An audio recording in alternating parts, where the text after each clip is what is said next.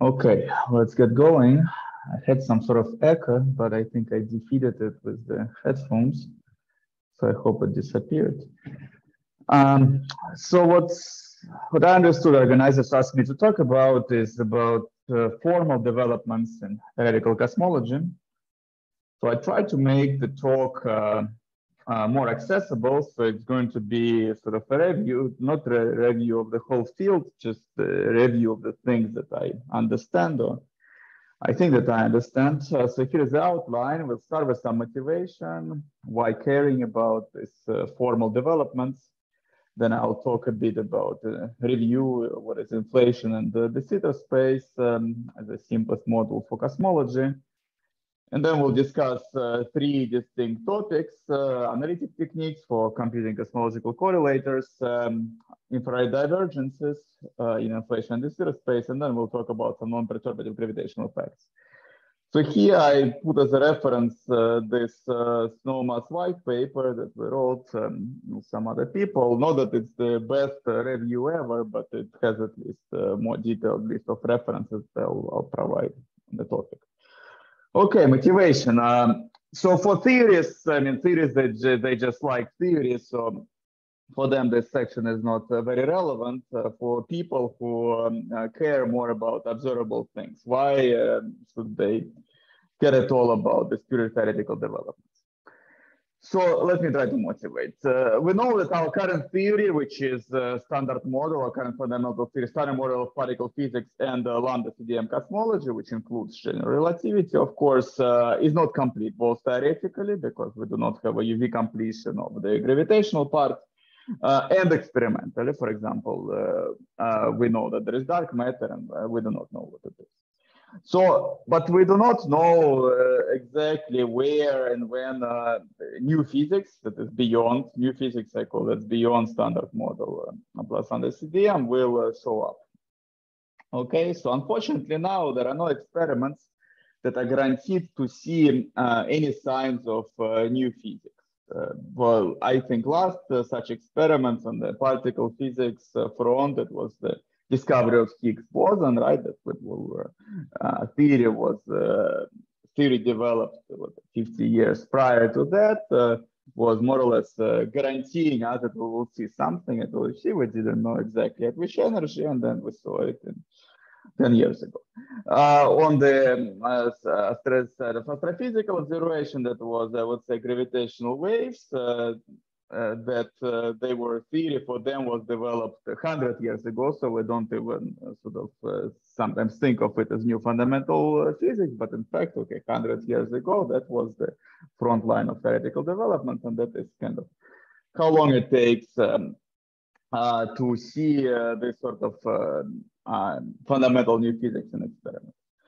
But it doesn't mean that we will not see anything, right? We may hope for a surprise. For example, primordial non-Gaussianities can show up, tensor modes, a fraction of dark matter can be not a cold dark matter, but something else. There could be light relics, equation of state for the dark energy, could not be exactly cosmological constant. All sorts of things may show up, and that's why it's very interesting to keep looking for them observationally. And a nice example of such a surprise was the discovery of positive cosmological constant in 1998. And in fact, one could argue that it was sort of predicted theoretically by Steven Weinberg, at least by an order of magnitude, but we should admit here that Weinberg's prediction that was based on anthropic principle was by far not as robust as this theoretical prediction that I was mentioning above.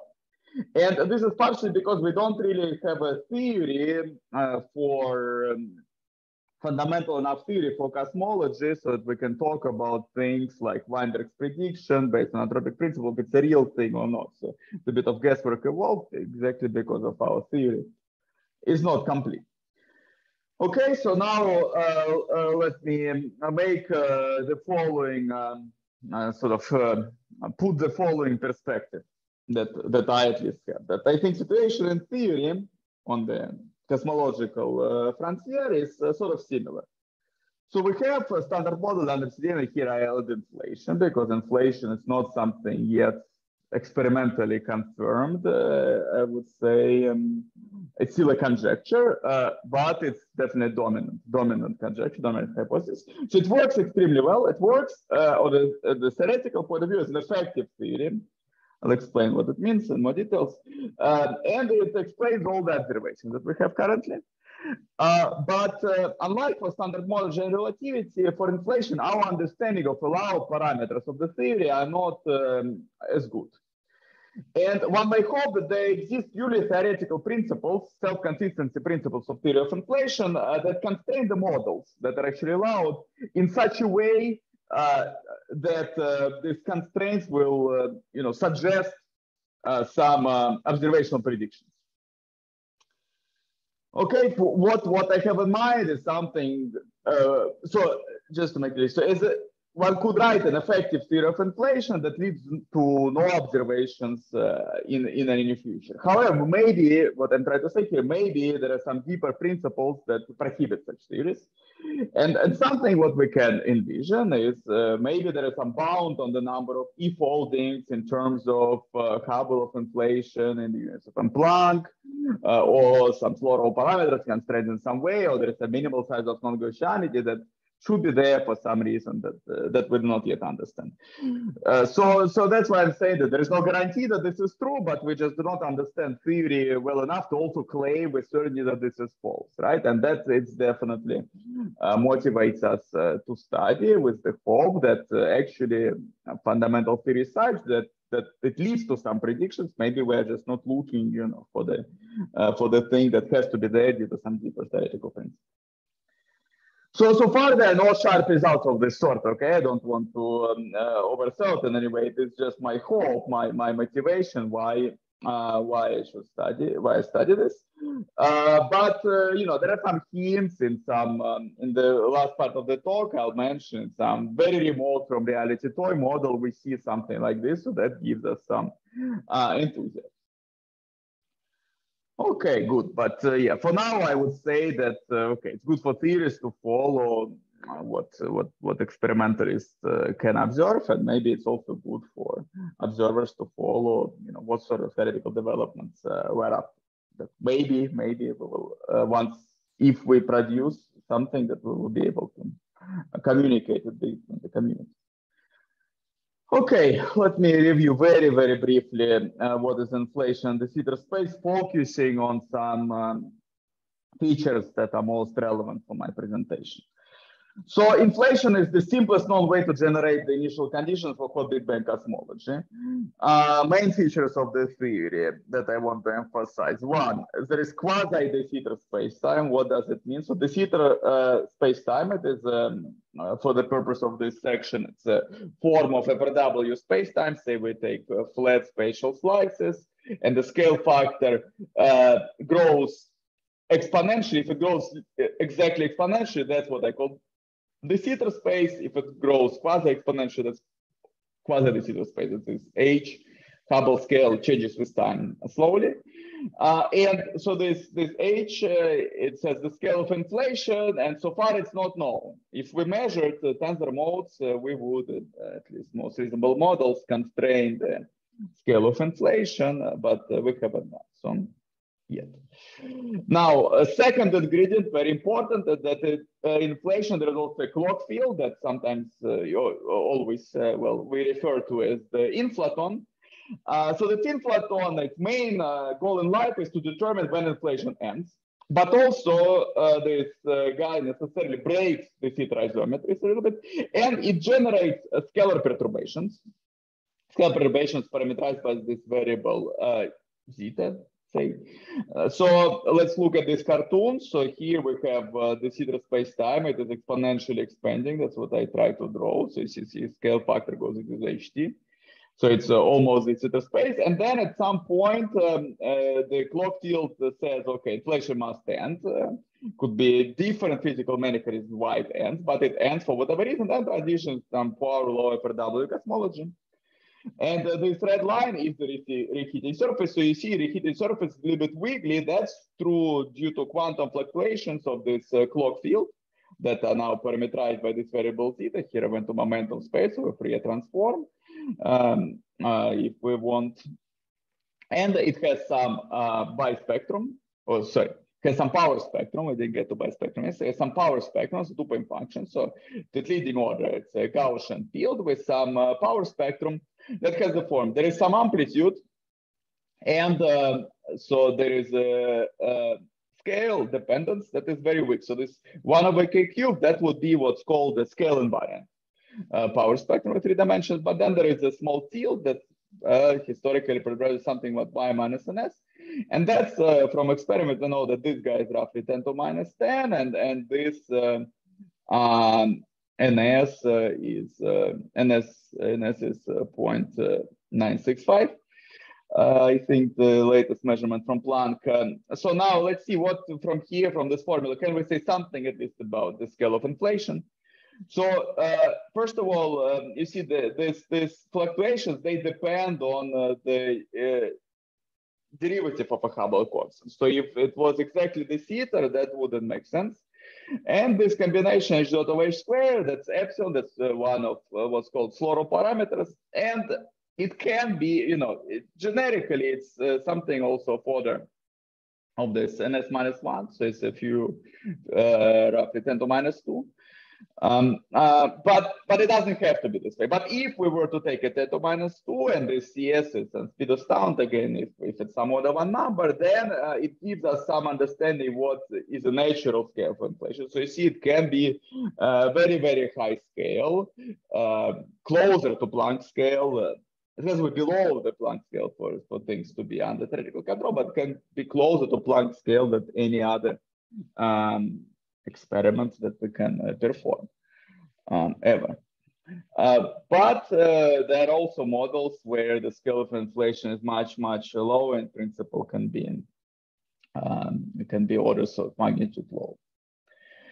Good. And the third important feature for my talk is that there are some what's called non-Gaussianities of this perturbation. So this field that cannot it must have some connected higher point functions, okay? So both 3-point function, 4-point function, so it cannot be an exact Gaussian field. However, just from effective field theory point of view, from our low energy description, okay, effective field theory is an effective description that's true at low energies, but does not have to hold it all the way to Planck, for example. But just from this effective theory point of view, it can be very small and not observable. Nevertheless, a large part of my talk will focus on some sort of interaction of fields during inflation and attempt to understand better these non-Gaussian features. So there are two main approaches, theoretical approaches to inflation. One is you write some explicit model. For example, you design your clock as some scalar field that's rolling down the potential. Here the potential is very flat, so it's rolling very slowly. So we have this quasi-lucid revolution. Then when it comes here on this picture, that's when it drops down, reheating happens. Or you can just say you have some effective field theory. That's where you write Lagrange and basically directly for these fluctuations, because they only measure fluctuations. We do not know what is this more UV microscopic description. Maybe it's not some scalar field, some complicated composite thing that produces this clock, some string brain winding around another string brain, whatever. And then we just write the effective field theory, some rules how to parameterize this fluctuation. There is some kinetic term, and then say there is this term, you know, that I put roughly that will produce for us some 3-point function. And that was in this famous paper spelled out the rules for how to write this effective Lagrangians. Now, effective field theory approach is more general. However, it likely includes theories that are not consistent. There are things like ghost inflation, for example, that you can write as an effective field theory, but the gut feeling is that this thing shouldn't exist. And basically, I'm going that what we're trying to improve our theoretical understanding to put more stringent rules on writing down this sort of Lagrangians for effective series inflation. And note that this potential, some more fixable with potential, is also just a partial UV completion, because most of these potentials they lead to non-renormalizable theories, so it doesn't win you much. Okay. Now, two important topics of ongoing research that I'm not going to discuss, but still I just want to mention that they exist. And again, in this review paper, you'll find better references. It's embedding of inflation in string theory. So one approach to this, okay, we're not happy with some explicit potentials, partial UV completion. Let's write some string theoretic model that produces some effective potential, of this sort. Or leads to some effective theory of this sort and produces price inflation. And this is where, there are two groups of people. Basically, some of them are constructing this models, others trying to prove that in string theory it's impossible. If you put somehow these two groups of people in the same room, they will start screaming at each other and eventually fighting. So it's a very interesting fields to follow, but okay, somehow I think there is no absolutely robust construction of inflation in string theory. Moreover, even if you construct something in perturbative string theory, it's still not. It's a very good indication that something is really exists, but it's not a guarantee. And another important field of study is like genericity of initial conditions for inflation, because here, let's say I say, okay, I put my field on top of its potential. Okay, maybe this never happens. Maybe this is very non-generic. And what people like Leonardo Senatore and collaborators showed is that at least in classical, but in strongly coupled gravitational regime, it is enough to have like a small patch where field takes this value, and then there will always be a region that inflates. Okay, just to summarize, we have inflationary cosmology, thing we really want to understand, but it's a little bit too hard for theorists so far. So we do some simplifications. There are different levels of simplifications.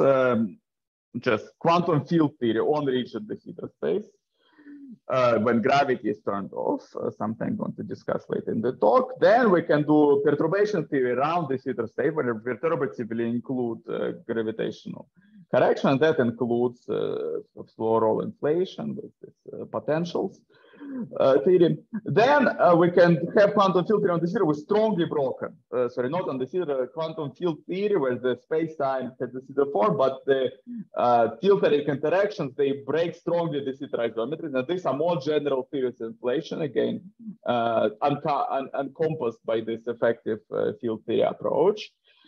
And then also there is some ultimate level of simplification where we consider some toy models. Maybe we even go to lower dimensions very often.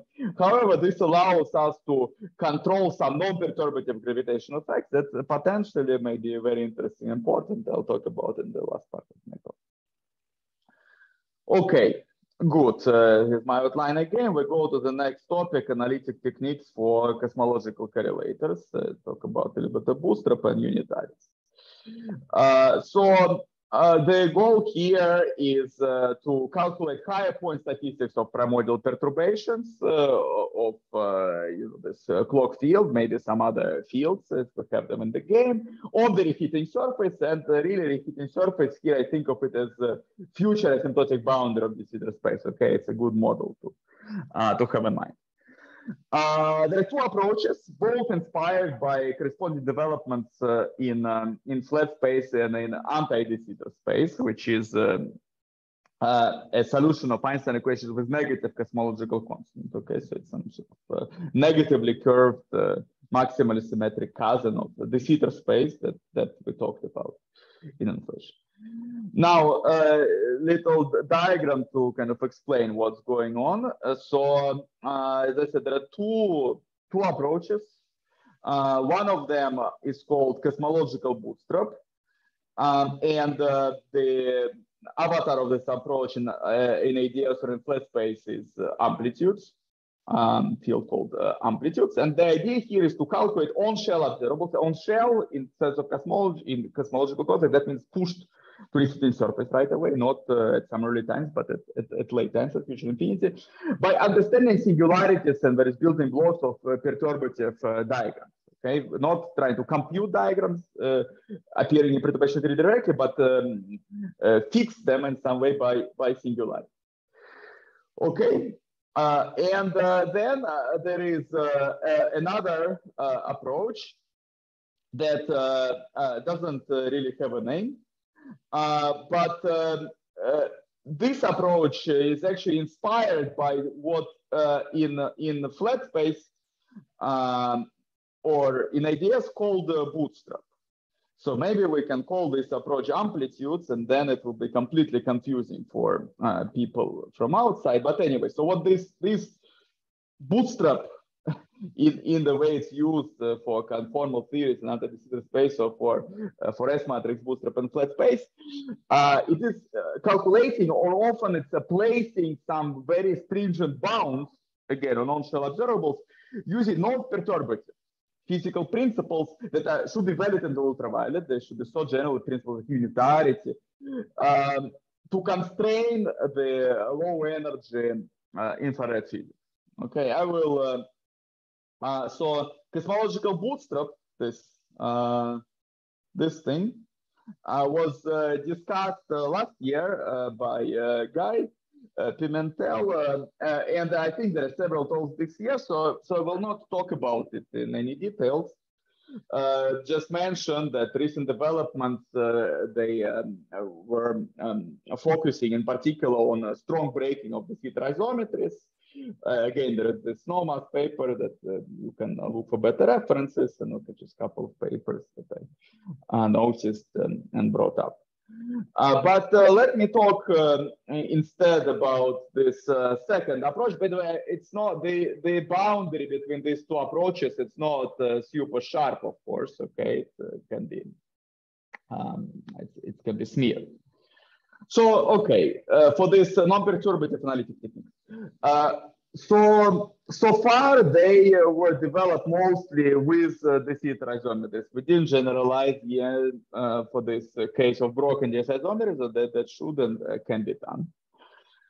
So first, we made some progress in understanding what is an imprint of unitarity of evolution, cosmological evolution, leaves on this cosmological correlation function.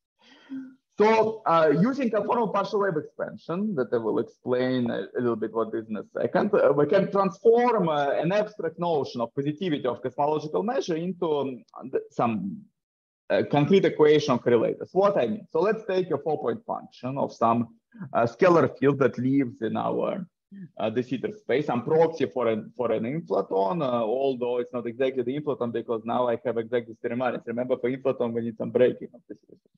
Nevertheless, so I can think of this 4-point function as an overlap of two states. So you see, I now think quantum mechanically a little bit. So I have so here I have like a bra of my wave function, or what is it? No, this is the bra, right?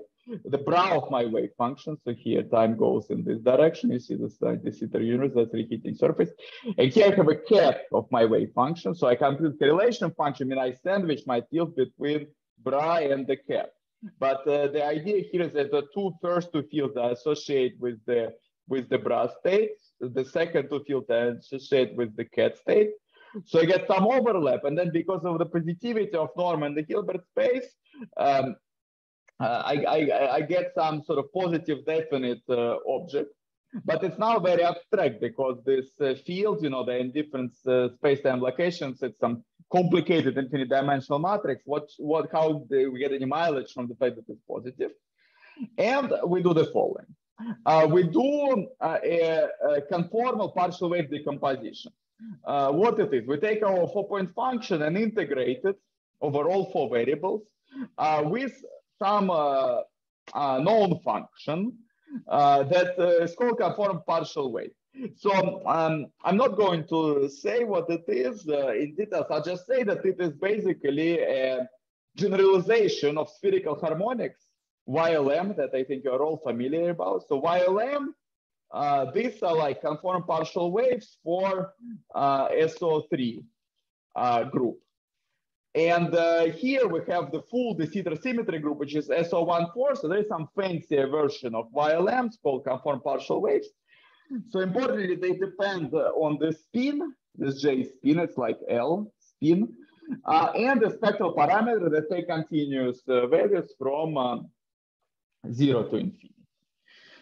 Good, so we can take any 4-point function that is de Sitter invariant and convolute it with this variable, with this partial waves, with this fancy Fourier harmonics. And we'll get this set of spectral densities labeled by spin and this continuous variable. And this, we call them spectral density, okay?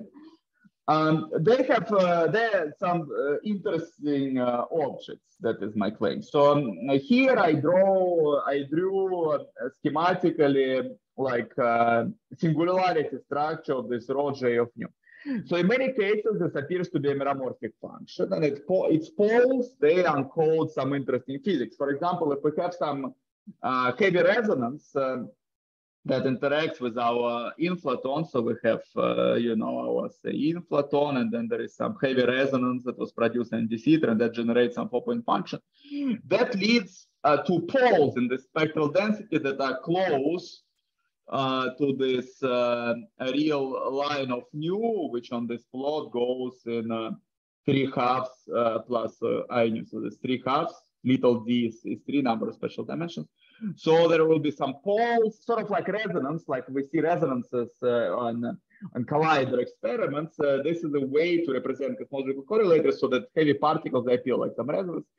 Because they are unstable, they have some widths, some small widths, if it's perturbative. But anyway, but what I wanted to say about unitarity, so there is a lot to be said about this rho J of nu. If you look at our paper with Kamatsu and De Pietra, then we talk a lot about properties of this function.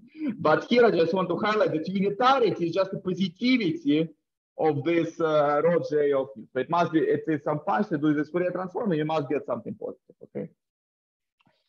Now, another idea, the idea of what the bootstrap idea, the analog of what was done for bootstrap in flat space and for conformal theories that was initiated in this paper, is that you can do this conformal partial wave expansion by grouping your fields in different ways. You can take 1, 2, and then kind of decompose this way times this, or you can take phi 1, 3 together and decompose in this way. You should get the same answer. These correlation functions do not care how you order them, but you get 2 different decompositions. And because they should be equal, and because there's some positivity constraints in both channels, you can get some very interesting constraints. And in fact, so in cosmology, it has only been very preliminarily worked out. But it was in this field of conformal bootstrap, this equation applied to, say, Ising model, critical Ising model in 3 dimensions, this equation actually delivers the most precise determination of Ising critical exponents. Okay, better than any Monte Carlo simulations, better than any other analytic or numerical techniques. This equation can be really, really powerful, and it was by, if you look at this review, by these people, it was mastered to perfection in the context of conformal field theories, and now more in the context of S matrix, and we want to initiate this study in the context of cosmological correlators. So a little to-do list.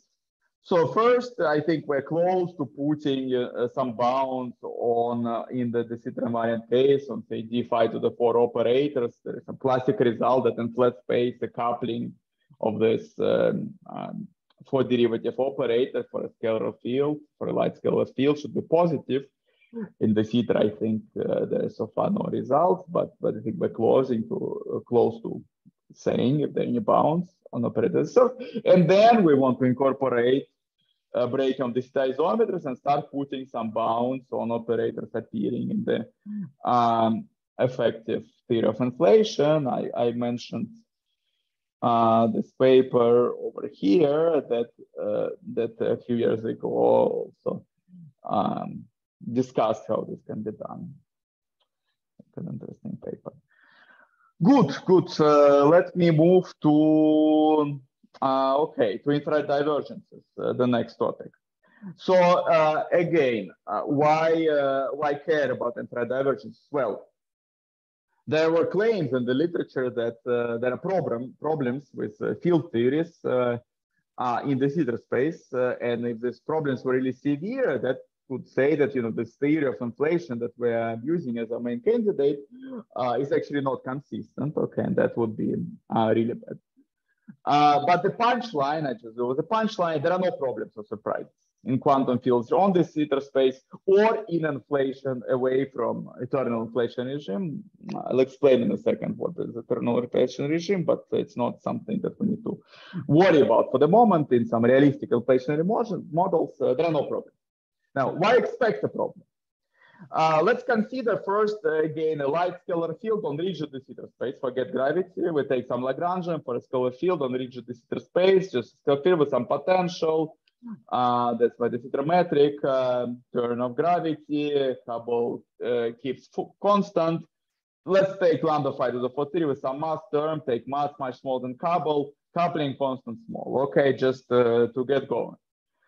Let's attempt a perturbative calculation of power spectrum in this model. Okay, again, this is my reheating surface. Time goes upwards. There's first just a free 2-point function. Then there is some loop, 2 loops, blah, blah, blah. If you estimate how these diagrams go, this goes, says 1. We normalize this to be 1. This goes lambda n to the 4, lambda squared over n to the 8. We see if mass is small enough, if mass is m squared smaller than Hubble squared lambda. There is Hubble to make it all dimensional. Okay, lambda to the 1/2. Then what happens is that perturbation theory badly breaks down. Okay, that's what I write here. So it doesn't mean that there is a physical problem. It means that method of calculation, method of doing perturbative calculations is bad.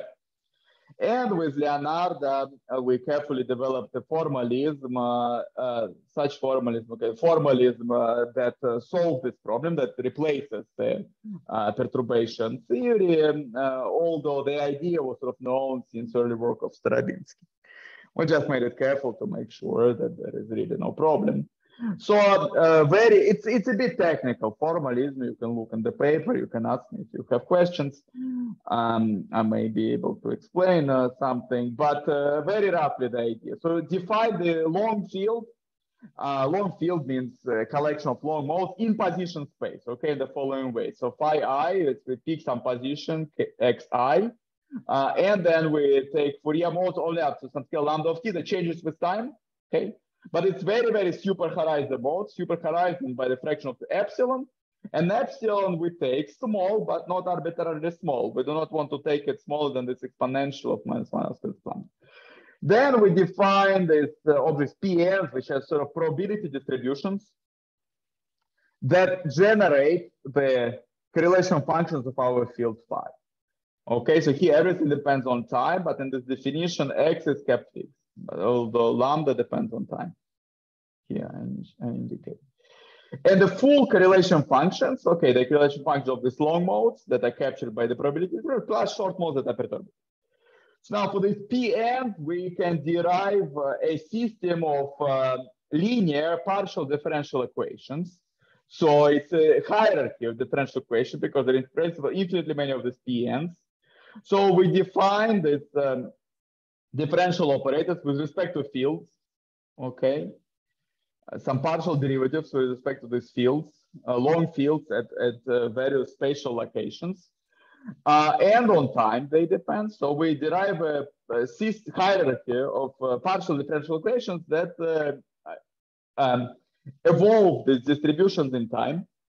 And okay, you see there are some, the red, they highlighted the leading terms.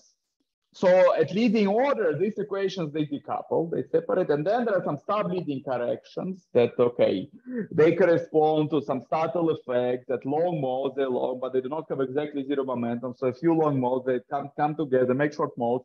That introduces some mixing terms between these partial differential equations, but they are sub-leading. So you can consistently first find, say you want to find P1, the 1-point probability distribution, you find it to leading order, then you go to P2, then you find P2, then you substitute it here, and you find P1 with better precision. And in principle, you go to any precision, you never encounter any infrared divergence. Okay, no need to evaluate Feynman diagrams for long modes. Good, so that settles the issue with the gravity techniques. This settles the issue with quantum field theory, but now gravity can be incorporated in this framework. For example, in this paper was explained what to do. We add this inflaton perturbation to our PNs. Now PN depends on the inflaton perturbation and then maybe some other fields present during inflation.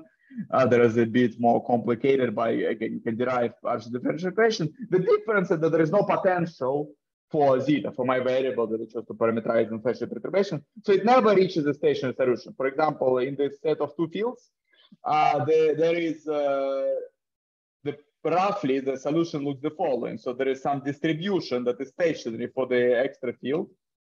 Okay, V5 with the potential.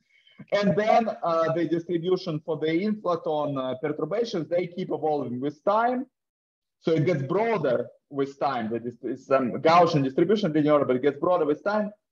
But there is a bound on the length of inflation before it goes into this eternal regime, as explained in this paper, so that everything is consistent. It never becomes too broad. You still never run out of validity of this equation. Okay, now this eternal inflation that I keep mentioning, oops, didn't want to erase anyway. The eternal inflation is when the slow roll parameter becomes very small. This epsilon gets defined. So the delta rho over rho becomes order 1, and that basically leads to this effect that globally universe never reheats. There's always some part of the universe that continues inflating. So that's a complicated regime. Could be that our universe is like this on very large scales, and we need to learn how to make sense of it. But it's not a problem that you encounter in some the inflationary models that we write down to explain the observed part of the sky, okay, and the singular fluctuation. So the problem of infrared divergences is solved in a sense that it is inexistent. It's not something that precludes us to proceed. Okay, I'm running out of time. I should maybe speak even faster, but probably everyone will watch it on some sort of fine forward and 1.5 speed anyway. Good. So non-perturbative gravitational effects, the last topic. And again, we start with this question. You know, why would we even care about some non-perturbable effect if we said that, okay, perturbative effects are small, no air divergences, everything is fine. Why care? Okay, so inflation has this feature that it raises information about initial conditions, at least to some extent. However, a complete theory, it must also explain, you know, what happened before inflation. And it could be that inflation is preceded by singularity where some gravity becomes really strong and quantum gravity effects become important. Okay, that's kind of one say how this strong gravitational effect, quantum gravity can creep in our description of the world. But an interesting, really the motivation for this work is that recent studies of black hole operation, especially in the framework of ADS-50 correspondence, revealed somewhat unexpectedly that non-perturbative gravitational effects can be dominant and calculable also for infrared observables at long distances way before curvatures become small.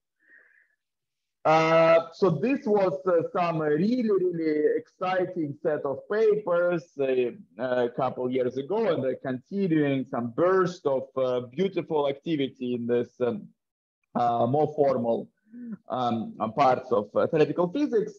By no means I can review, but let me just give you some taste of what it is. So here I have the Penrose diagram for a black hole in flat space. Okay, this is Penrose diagram. It's a conformal map of the space-time that preserves causal structure, preserves light still goes on 45 degrees. Each point here is an as an S2, so it's a four-dimensional black hole. I draw the two-dimensional diagram. Okay, so this interior of a black hole, this thing is a singularity. This is asymptotic infinity. So if we look at a black hole from far away, we see it somewhere here. And this red thing is a Hawking radiation. So classically, black holes, they exist forever. They have some singularity that's hidden by the horizon. But quantum mechanically, black holes, they do something more interesting. They emit this Hawking radiation. Okay. And then what happens is if you consider some slice, let's say this red slice at the late time, but still way before it hits singularity. So it's metric perturbations are small everywhere. So curvature is small everywhere on this slice. What happens is that there is a phenomenon of black hole complementarity. That interior of a black hole, it ceases to be an independent set of degrees of freedom. In fact, it is some rewriting of degrees of freedom that live very, very far away. So even though black hole hasn't really evaporated yet, its interior is already some sort of fake thing. And so there is a non-perturbative gravitational effect. I mean, if you just look at this space-time semi-classically, classical, it doesn't make any sense why that should be happening, but it was recently understood how it's happening. And more sharply, it's formulated in the context of this ADS-50 correspondence that basically tells us that, well, all of this space-time is really emergent, that there is some quantum mechanical system that has no dynamical metric that lives somewhere far away, and it has finitely many degrees of freedom. And once you caught enough of Hawking radiation, just do not have extra degrees of freedom to accommodate your black hole. So you must admit that your black hole is actually already contained in the degrees of freedom of this early Hawking radiation. Lots of progress and sharpening of this understanding of the black hole complementarity happened in this. So now, for cosmology, we do not have an analogous description with emergent space-time for various technical complications or maybe conceptual complications. However, there's a spike of recent activity. So some people that you may know even wrote papers recently trying to come up with ideas how we can also describe cosmology, de Sitter, or inflation space-time, it depends a bit on the context, also with a system with some finite number of degrees of freedom. Okay, very, very rough summary of what this de Sitter holography is about. Now, this leads to a puzzle that given classically the volume grows exponentially and we have only finitely many degrees of freedom at our disposal, is there some sort of complementarity in cosmology? So if we have here the Penrose diagram of global de Sitter space, okay, global, it means that it has geodesically complete space-time. This is a contracting part, that's an expanding part. Anyway, our FRW slices, some sort of red lines like this. If we focus on inflation, we focus on this future part. And you see this slice, again, Penrose diagram hides it, but we know from the metric that it expands exponentially, so it is exponentially large. And there is some sort of, CMB radiation, there's some sort of analog of Hawking radiation. And if there is a notion of complementarity in the Sitter space, that means that, okay, maybe not all of these degrees of freedom, although classically it looks like it keeps growing the space, that maybe some of these degrees of freedom, they stop really being independent in the same way as we now sort of certain that it happens in the interior of the black hole. Good. Some similarities, but also many important differences between these two space-times, of course, Schwarzschild and cosmology. Now, if yes, does it manifest itself also as non-perturbative gravitational effect? And okay, it's a separate question. Could it also lead to observable consequences? So we don't know the answer yet, but there is some very preliminary results in some toy model that we worked out with Juan and Yiming. Is that we can consider some two-dimensional model of inflation, if you like. Okay, so there is the R, it's the Einstein-Hilbert term, This guy is called dilaton, who plays a bit of a role of an inflaton in this model. And there is some matter field, and we put some conformal matter, some radiation, say CMB radiation in this two-dimensional model. So there's some generic solution that looks like de Sitter space at late times. Okay, two-dimensional, 1 plus 1 dimensional de Sitter space, and then this inflaton grows with time. We may say when it becomes large enough, then we reheat and we just go directly to flat space. Okay, very simple model of cosmology. What happens is that if we want to calculate cosmological correlators in this model, well, as we had above, we need to have two copies of this space-time, right? Because we want to sandwich our fields between the bra and the cat of our cosmological wave function. And here comes an interesting surprise that when the universe is large enough, when inflation lasts long enough, there is actually some sort of space-time connection between bra and the cat of the wave function that I draw here, that we call bracket wormhole.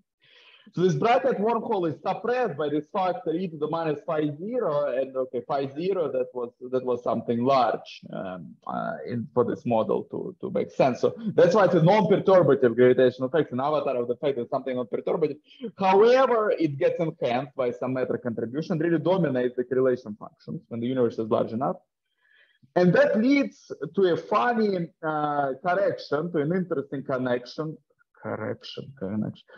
interesting correction to the power spectrum, okay, in this model, that at low k, the power spectrum is not scale invariant. We're in one special dimension, so scale invariant power spectrum 1 over k. Instead, we get 1 over k squared at long distance. The short distances, we still would get 1 over k, but at long distance, we get 1 over k squared.